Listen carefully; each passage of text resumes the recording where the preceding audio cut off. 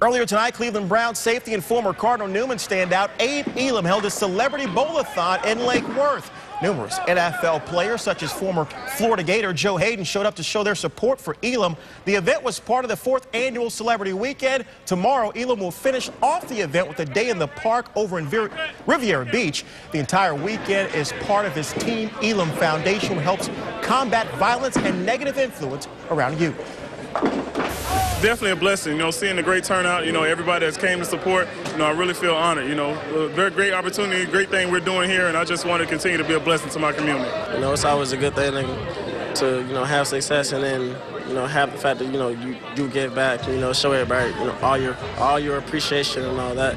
So, all of us in Palm Beach County, we're all close, so whenever we all do have an event, we make sure everybody tries to attend it. Great job by Abe Elam. He does it. This is the 4th time he's done it, and it's going to wrap up tomorrow. It should be a great event. The Marlins did snap their 8-game losing streak, by the way. They beat Arizona 6-4. All right. No Thank you, Jason. We'll be right back.